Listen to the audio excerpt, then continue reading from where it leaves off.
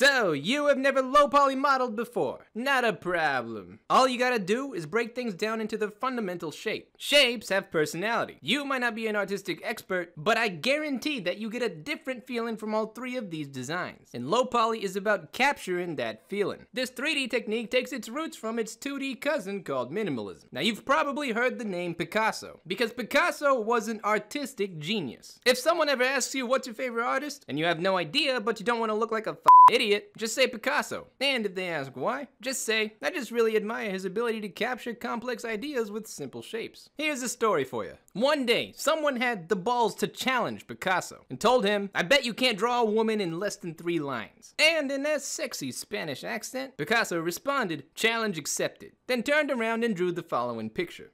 This is why Picasso was a legend. The lightning fast ability to simplify things into the raw basic form so that anyone can understand is what separates the geniuses from the casuals. And this technique is what you will strive to achieve as a low poly modeler. The good training exercise is to look up random cool things on Google and visually break them down shape by shape and ask yourself, if you were to try create those shapes in 3D, where would you put the points? Do this a couple times and then find something that you'd like to create. For this tutorial, I will be recreating the missile launcher from Armored Core 2 because it's one of my childhood favorite games and it's a great example. So, like all modeling projects, phase 1 is collecting concepts. Gather pictures, find any and all patterns between them, and plan your model. Luckily, Armored Core was a mid-poly game, so the models aren't too complicated to begin with, and it looks like the main object here has about 7 angles. There's a lower part here, a box here, and the latches themselves that cover the missiles. Once you have broken down the shapes, we are in phase 2, which means it's time to model. Now I'm gonna do the main shape first. I'm seeing a flat bottom, flat top, and flat sides, so it's really just a square that's been cut and slanted. So we're gonna start with a square. We're gonna loop cut down here, and since it only has one edge here and not here, instead of the loop tool, we are gonna use the knife tool. Go to the back view, left click out here, hold C, and make a perfectly flat cut to the other side. Then slant it. Make another square for the bottom, and in this picture you can't see it, but if we look at another picture, you can tell that it's actually got a slant this way. And there's one more square over here for the roof. Now the easiest way to get this shape is probably to click here, inset faces, extrude them out, and shrink the size until the roof is aligned. Alright, so that's phase 2. Now that we've blocked out the basic shape, I know it doesn't look like much, but remember, awesome texture maps and cool animation are gonna make your low poly model look 5 times as good later. Now, phase 3 is the fun part. You never want to copy something 100% because that's illegal, and that's why in phase 3, we improvise and build off the base design and change it to make something unique and different from the original. The easiest way to do this is to go back online and find images of things or concepts that you would like to mix together. At this point, it's important to think about how the model is intended to function. For example, I know this part is going to go on the back of X's shoulders, the same way that you see the weapons in Gundam, Armored Core, or Starship Troopers. I've already built the mechanism for it, which looks like this, and the area that the weapon mounts onto is a circle. So I'm gonna start by making some sort of circular attachment part that goes at the bottom of the connection. So here's the next rule of low poly. Anytime you want to create something round, the best way to do that is with a smooth shaded hexagon. Or if you want to really push the poly count, an octagon. The trick is in the texture map. The shading and the texture are going to be round, which will give the illusion of an actually round cylinder. Now we are gonna be bold and use an octagon instead. So Shift A, mesh,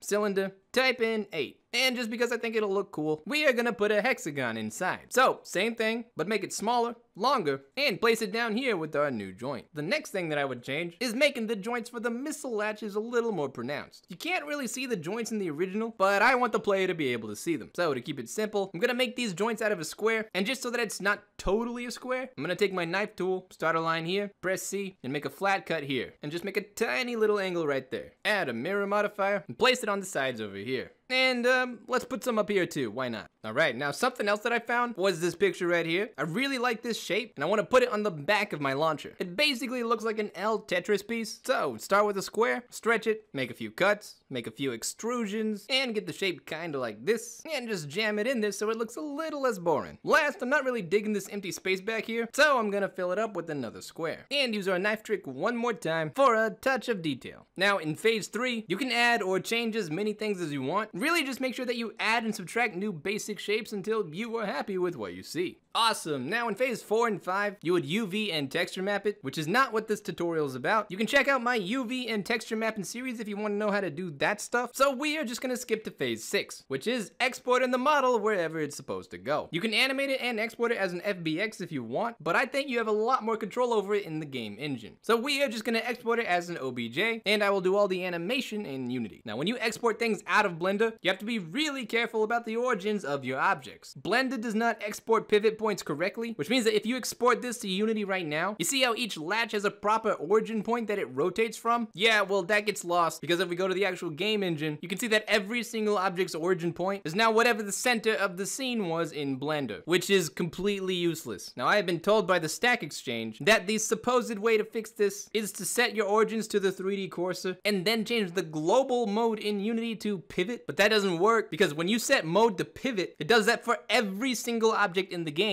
not just the one that you're trying to control, which you probably don't want to do. But more importantly, when you program the animation and rotations, it always uses the true origin of your object. The best workaround that I've found, which is still dumb and hopefully Blender will fix, but until then, is to manually place each object in your scene so that the origin is where you want the joints to bend from and rotate in your game. At a minimum, your object's rotation point will be in the correct position. So that was the entire process for a low poly game asset. I hope that shed some light on what the workflow for these kind of projects look like. If you enjoyed the video, please don't forget to ring that bell or follow me on Twitter. Those are the best ways to know when I upload new stuff. And as always, hope you have a fantastic day, and I'll see you